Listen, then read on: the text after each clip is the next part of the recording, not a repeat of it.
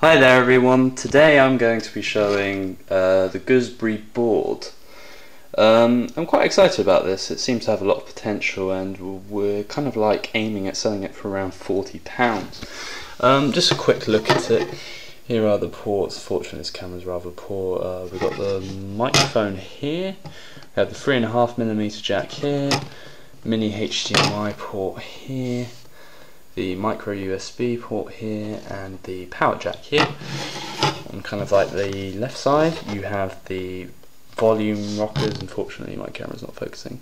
The volume rockers, so plus and minus, and the power button, so that will either power the board or put it in standby.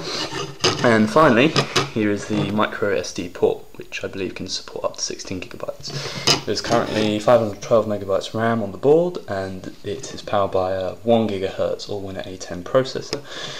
It has LVDS display output right here, and has 4 GB of NAND flash. So I'm just going to connect it up and show you on the TV, so 1 second.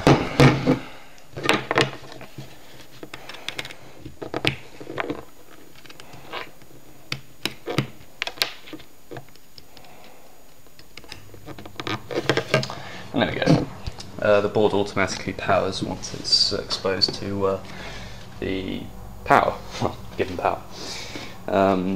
It can also be powered by USB as well, and we've currently got it connected to a powered USB hub right here.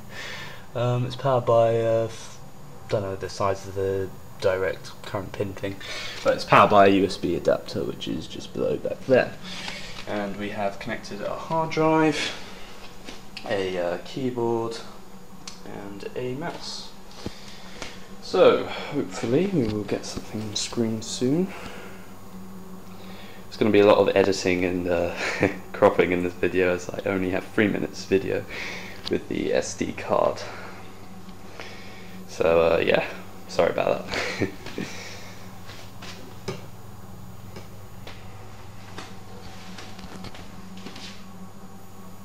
And here we go. This is currently at 1080p signal.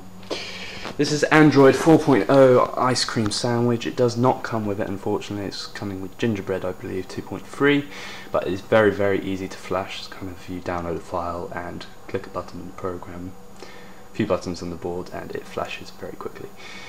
About 5 minutes really. So here we go, unlocking. I'm just going to kind of show you what the board can do, and sorry about the quality. Let's play a 1080p file because everyone likes that. And what else shall I play? It will be Big Bad Bunny, because that is the thing to do, is the video clip you use. So here we go. It is MMT USB host. It currently has an NTFS file mounted disk, so 1080p test content and Big Bunny. Let's start over.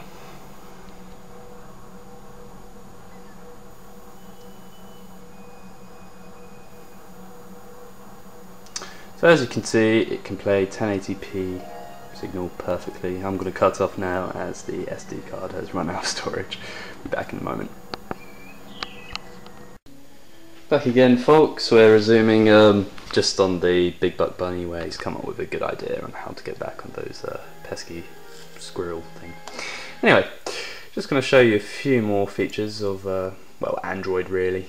We'll also play Angry Birds, why not? I'm rather fond of this app, so as is everyone. Yeah, performance is really just quite good across the board with the Android. You really do get a reasonable Android experience. Seems to play Angry Birds and 1080p content quite seamlessly. Minimal lag really. Well, apart from that. And we can skip the intro.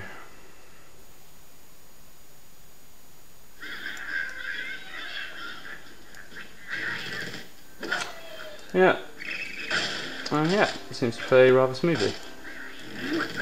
And with Android, of course, you can download all the apps off the Market Store rather easily.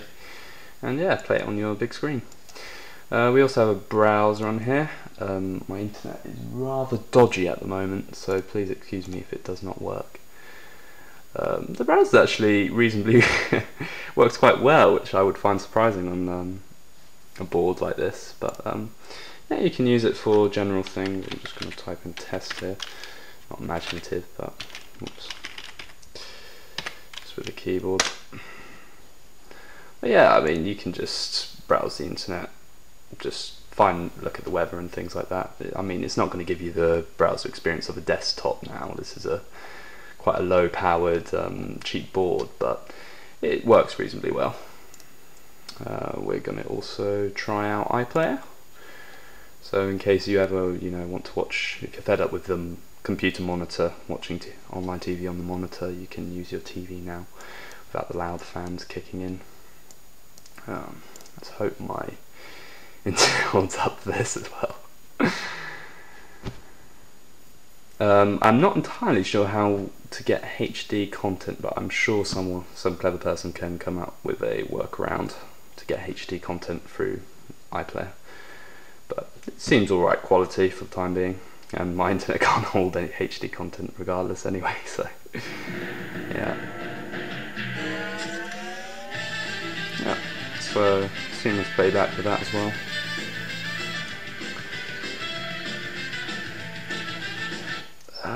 Okay, I think that'll be all really.